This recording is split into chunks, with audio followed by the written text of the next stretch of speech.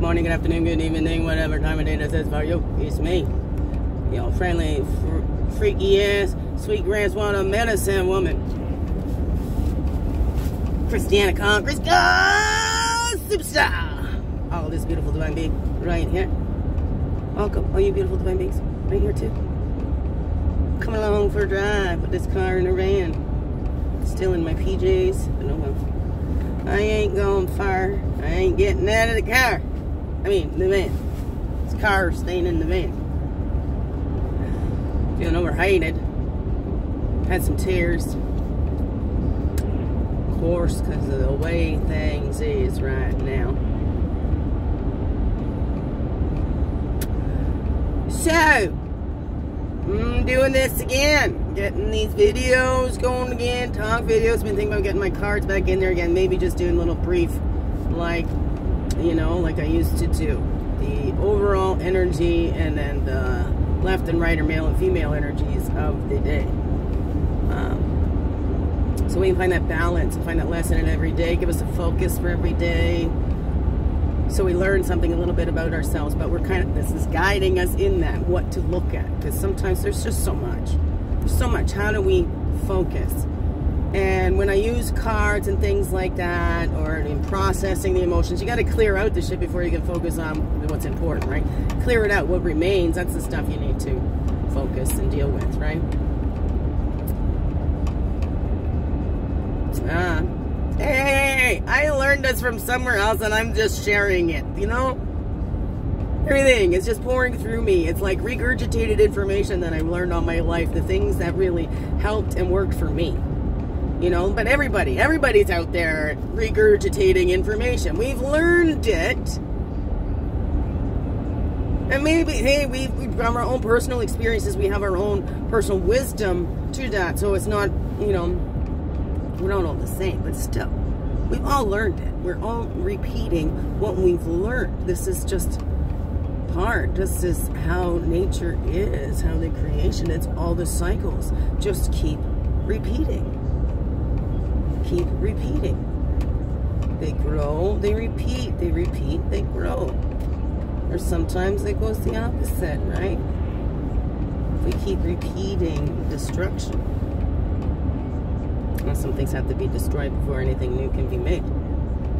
Right? You can't keep building on top of the old stuff because you're not going to have that solid foundation. So we need to clear out that old stuff. Blow it all up, man. Blow it all up, and what remains? Start building from there. What was solid, right? Find that solid cornerstone, whatever that may be for you. You build on that, right? Strengthen the roots, and we've got them. So we don't just throw out everything, even if we had the most shittiest childhood in the world. And I'm not saying I did. I know. I had rose-colored glasses on about mine. I thought I had the best childhood in the world, you know, even though there was these other things, you know, I believed. But that's okay. But even if you did, there's always something in positive in there, or we wouldn't still be here. There had to have been something to keep us here, right? Maybe it was one person that noticed you. Even Oprah Winfrey talks about the one lady that made a difference because she saw her. And that's what we need. Let's go around and looking and seeing people for who they are. I love that in the avatar. I see you. I see you. Not who I want you to be. I see you for who you choose to be. Right? Or sometimes we can see even deeper than what the people are choosing to be because we can see their potentials. But that doesn't mean we know what's best for anybody else. Like to say, even as a parent, I know what's best for my children.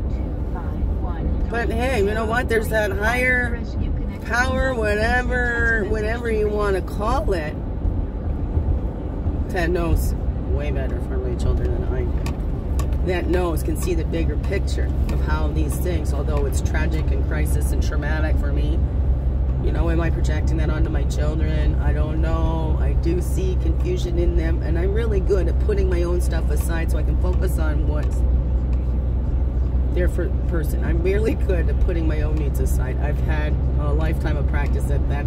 You know, everybody had it worse. I need to be grateful. So, you know, I'd feel guilty if I felt bad about anything. you know, or complained about anything in my life. I should be so grateful. So let's look at that. Look at that in your own life. Okay, now I got somebody slow out here in front of me, and I want to keep these really short. So there we go. Short and sweet, just like me.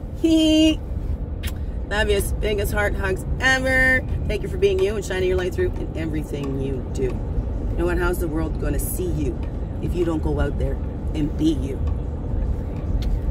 Love you. Thank you. Oh, it didn't stop. Focus on the driving. Keep your hands on the driving. No. Keep your mind on the driving. Keep your hands on the wheel. Keep your sneaky eyes on the road ahead. We're having fun, sitting in the backseat, kissing and a hugging with Fred.